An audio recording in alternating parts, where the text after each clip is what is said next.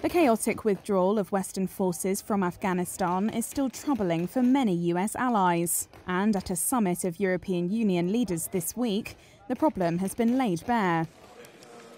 The EU is divided over the bloc's reliance on the United States for its defence strategy. Reuters diplomatic sources say that the EU has failed to resolve their debate over whether to develop an independent defence force. Leaders meeting over dinner in Slovenia on Tuesday split rather predictably into eastern states fearful of Russia who want to strengthen Europe within NATO, and those led by Germany, Italy, Spain and France, who want a more robust EU capability.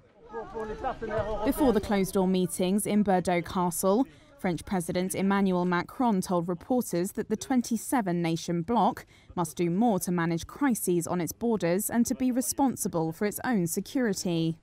He had questioned the reliability of the US's protection of Europe prior to last month's dispute over an Indo-Pacific pact, which has added fuel to the fire.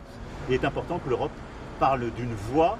The diplomatic crisis was triggered after the United States negotiated a military accord in secret, known as AUKUS, tightening its military cooperation with Australia and Britain to counter China, but excluding France.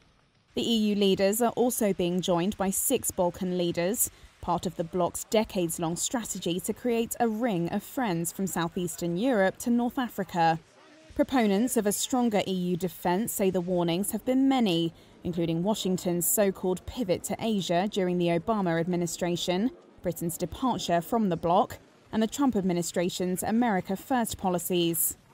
But despite progress on building a common defence fund to develop weapons together, the EU has yet to deploy its battalion-sized battle groups in a crisis.